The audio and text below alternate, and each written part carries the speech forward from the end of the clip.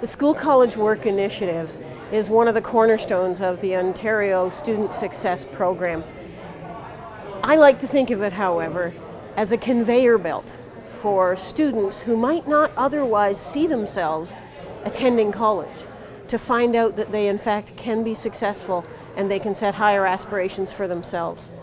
When we look at what the School College Work Initiative does, it combines the work and caring of teachers and college administrators and college instructors and leaders all across the province in trying to ensure that some of our students who experience the most challenges and who might not otherwise even dream of college as a possibility actually not only get to see what college can do, but they can get to see how successful they can be.